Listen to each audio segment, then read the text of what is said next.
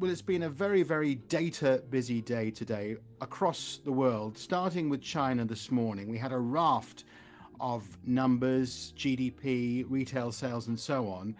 Craig, let me first ask you regarding the latest numbers from China. Markets are particularly disappointed with them, despite the fact that, for instance, GDP was only slightly below analysts' expectations. But looking at some of the numbers, the Hong Kong market, for instance, down by a big chunk. Why was there such a disappointing response to this Chinese data?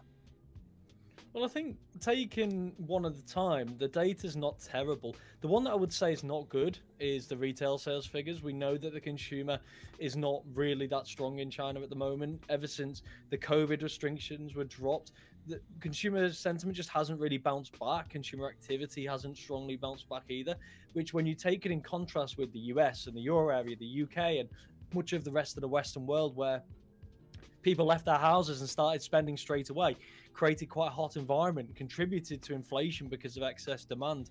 We're not really seeing that in China, and that's continuing to be the case. So, for example, as you've alluded to, GDP 5.2% shy of 5.3, not the end of the world. Fixed asset investment 3 above 2.9, pretty good. Industrial production 6.8 versus 6.6, perfectly fine. Retail sales 7.4% down from 10.1%, 7.9% expected. That's a big miss and a big drop off as well. And we've got to remember, obviously, if that was a UK number, we'd all be celebrating 7.4% retail sales, but it's not.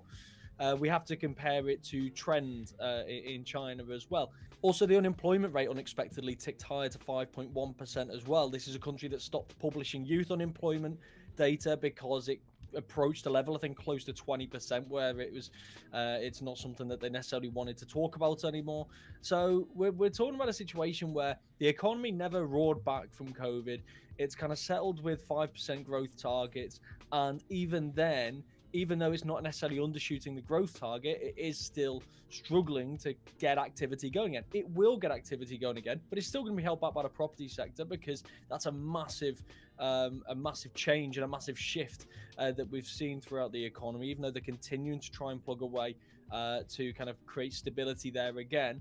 But the consumer activity is one thing that they maybe have less control over. We've seen rate cuts, etc., that haven't really had an effect. It's been like pushing on a piece of string in terms of its effectiveness to try and get consumers spending again.